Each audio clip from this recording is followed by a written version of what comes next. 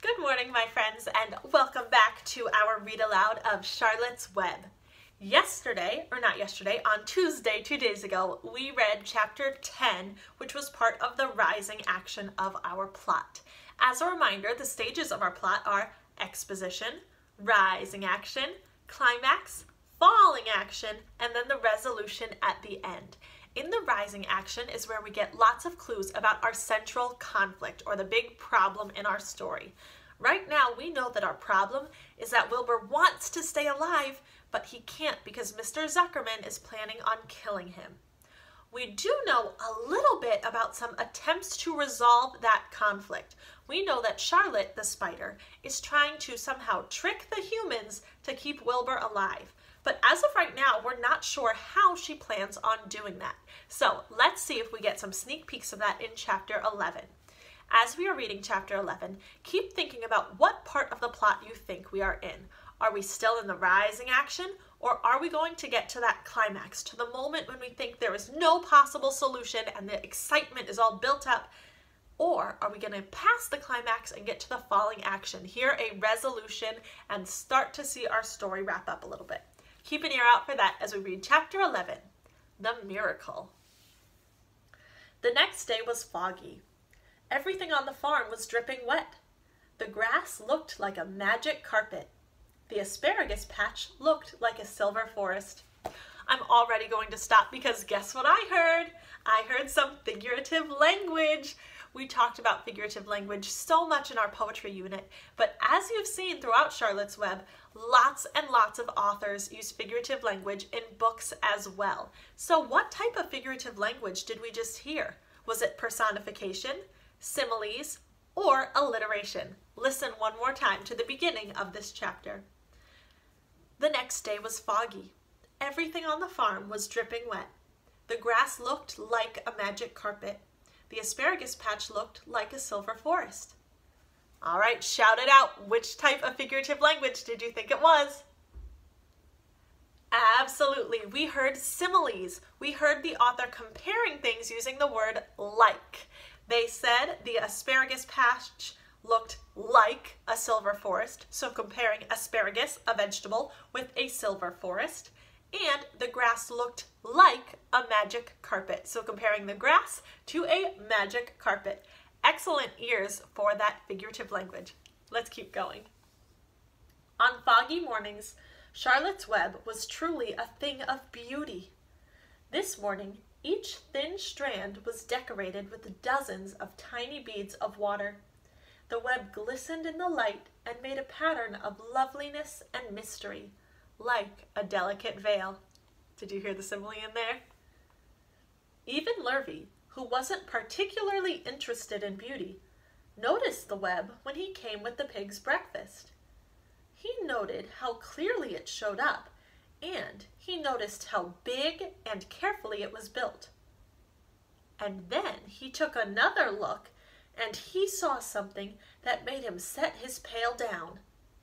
There, in the center of the web, neatly woven in block letters, was a message. It said, "Some pig." Lurvy felt weak. He brushed his hands across his eyes and stared harder at Charlotte's Web. "I'm seeing things," he whispered. He dropped to his knees and uttered a short prayer. Then, forgetting all about Wilbur's breakfast, he walked back to the house and called Mr. Zuckerman. "I think you'd better come down to the pig pen," he said. "What's the trouble?" asked Mr. Zuckerman. "Anything wrong with the pig?" Not exactly," said Lurvy. "Come and see for yourself." Oh my goodness, did any of you predict that would be Charlotte's solution? That she was going to write a message in her web to try and trick the people? If you predicted that, awesome job predicting, because I would not have guessed that. Let's see what happens. The two men walked silently down to Wilbur's yard. Lurvy pointed to the spider's web. "Do you see what I see?" Zuckerman stared at the writing on the web. Then he murmured the words, "Some pig." Then he looked at Lurvy. Then they both began to tremble. Charlotte, sleepy after her night's exertions, smiled as she watched. Wilbur came and stood directly under the web. "Some pig," muttered Lurvy in a low voice. "Some pig," whispered Mr. Zuckerman. They stared and stared for a long time at Wilbur.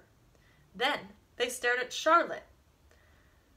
"You don't suppose that spider—" began Mr. Zuckerman. But he shook his head and didn't finish the sentence. Instead, he walked solemnly back up to the house and spoke to his wife. "Edith, something has happened," he said in a weak voice. He went into the living room and sat down, and Mrs. Zuckerman followed. "I've got something to tell you, Edith," he said. "You better sit down." Mrs. Zuckerman sank into a chair. She looked pale and frightened. "Edith," he said, trying to keep his voice steady, "I think you had best be told that we have a very unusual pig." A look of complete bewilderment came over Mrs. Zuckerman's face. "Homer Zuckerman, what in the world are you talking about?" she said. "This is a very serious thing, Edith," he replied. "Our pig is completely out of the ordinary." "What's unusual about the pig?" asked Mrs. Zuckerman, who was beginning to recover from her scare. "Well, I don't really know yet," said Mr. Zuckerman, "but we have received a sign, Edith, a mysterious sign. A miracle has happened on this farm. There was a large spider's web in the doorway of the barn cellar, right over the pig pen, and when Lurvy went to feed the pig this morning, he noticed the web because it was foggy, and you know how a spider's web looks very distinct in a fog, and right sprang in the middle of the web there were the words, 'Some pig.' The words were woven right into the web. They were actually part of the web, Edith. I know, because I have been down there and seen them. It says 'Some pig,' just as clear can be. There can be no mistake about it. A miracle has happened, and a sign has occurred here on earth, right on our farm, and we have no ordinary pig." "Well," said Mrs. Zuckerman, "it seems to me you're a little off. It seems to me we have no ordinary spider." "Oh no," said Zuckerman, "it's the pig that's unusual. It says so, right there in the middle of the web." "Maybe so," said Mrs. Zuckerman. "Just the same, I intend to have a look at that spider." "It's just a common gray spider," said Zuckerman. They got up, and together they walked down to Wilbur's yard. "You see, Edith, it's just a common gray spider." Wilbur was pleased to receive so much attention. Lurvy was still standing there, and Mr. and Mrs. Zuckerman, all three, stood for about an hour, reading the words on the web over and over, and watching Wilbur. Charlotte was delighted with the way her trick was working. She sat without moving a muscle and listened to the conversation of the people. When a small fly blundered into the web just beyond the word pig, Charlotte dropped quickly down, rolled the fly up, and carried it out of the way. After a while, the fog lifted. The web dried off, and the words didn't show up so plainly. The Zuckermans and Lurvy walked back to the house. Just before they left the pig pen, Mr. Zuckerman took one last look at Wilbur. "You know," he said in an important voice, "I've thought all along that pig of ours was an extra good one. He's a solid pig. That pig is as solid as they come." "You notice how solid he is around the shoulders, Lurvy?" Sure I do," said Lurvy. "I've always noticed that pig. He is quite a pig." "He's long, and he's smooth," said Zuckerman.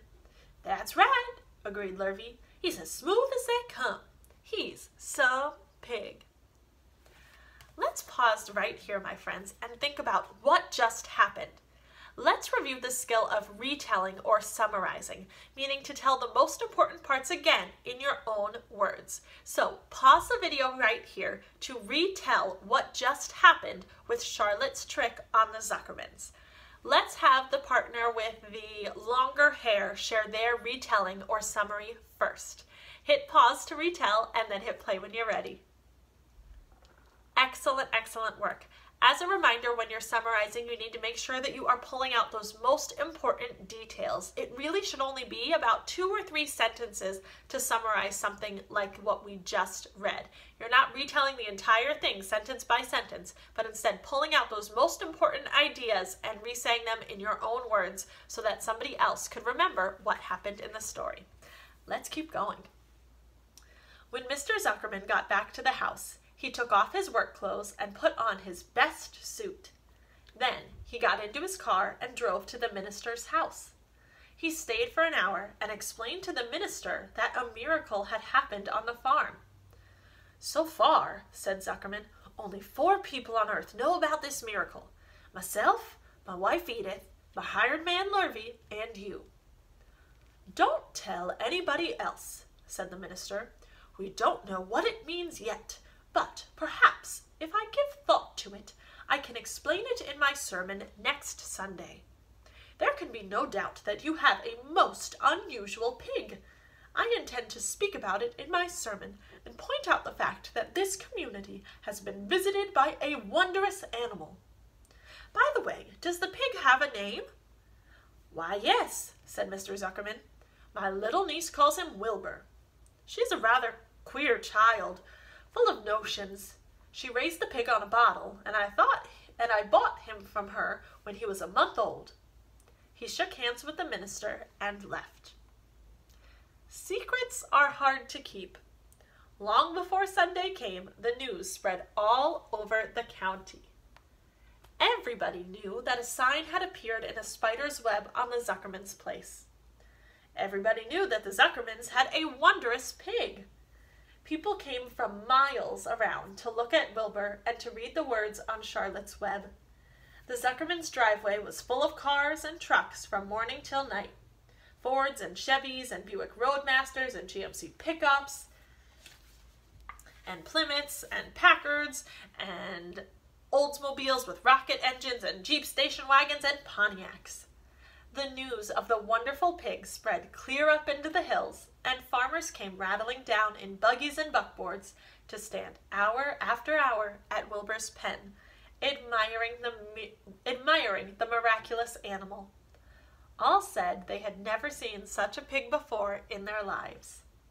When Fern told her mother that Avery had tried to hit the Zuckerman spider with a stick, Mrs. Arabelle was so shocked that she sent Avery to bed without any supper as punishment. In the days that followed, Mr. Zuckerman was so busy entertaining visitors that he neglected his farm work. He wore his good clothes all the time now, got right into them when he got up in the morning. Mrs. Zuckerman prepared special meals for Wilbur. Lurvy shaved and got a haircut, and his principal farm duty was to feed the pig while people looked on. Mr. Zuckerman ordered Lurvy to increase Wilbur's feedings from 3 meals a day to 4 meals a day.